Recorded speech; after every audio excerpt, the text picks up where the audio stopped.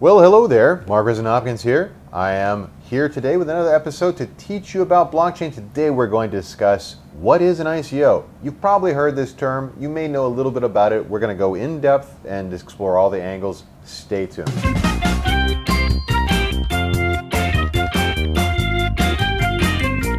Now, ICO is a term, is an acronym that stands for Initial Coin Offering, and it bears a striking resemblance to the term IPO, or Initial Public Offering. I think this is by design, but it is somewhat misleading.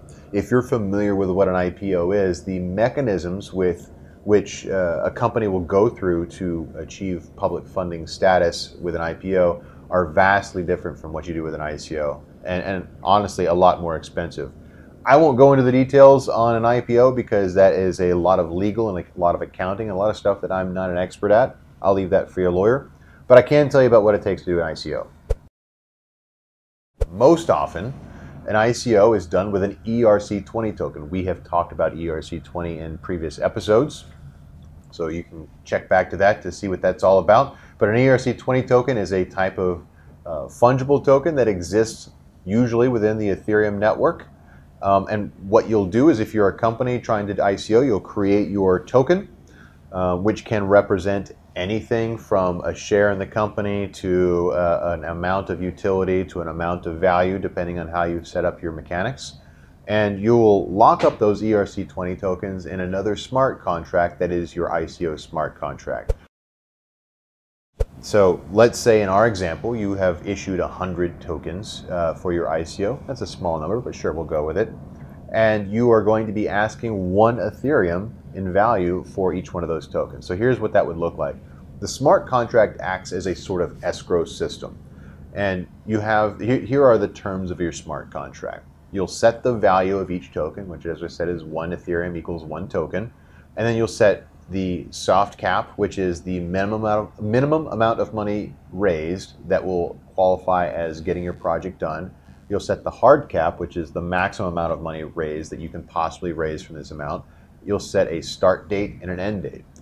You fund it with your tokens, and then from there, the project is completely on autopilot.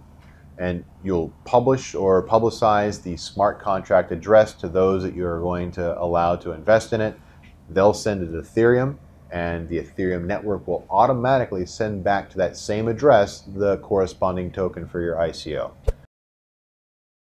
So that's it. That's the whole process. Why is that a complicated thing? It sounds pretty simple.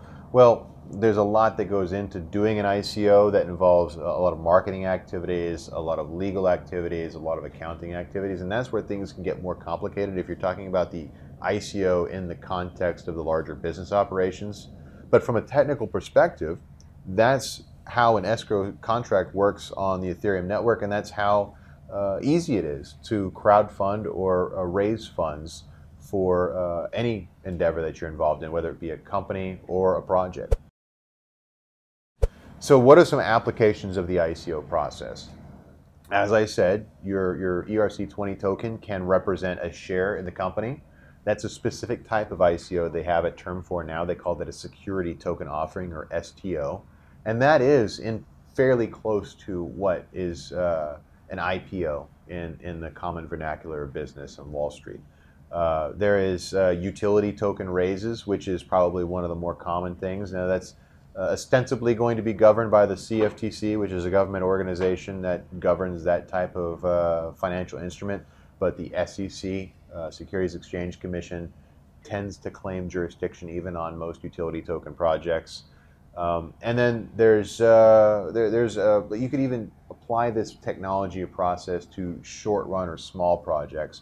I've heard of artists trying to crowdfund an art project by simply publishing a smart contract address to their friends and family and fans, and raising $5,000, $10,000, $15,000, which is just as easy to do as raising $30 million or $100 million for a large-scale business project. So hopefully you understand the technology now. You can see how you can apply it to your own ends. If you have questions, you have feedback, there's a variety of ways to get in touch with us. You should do so by doing one of those things that we listed on the screen, or come back and check out a future episode. I'd love to have you back.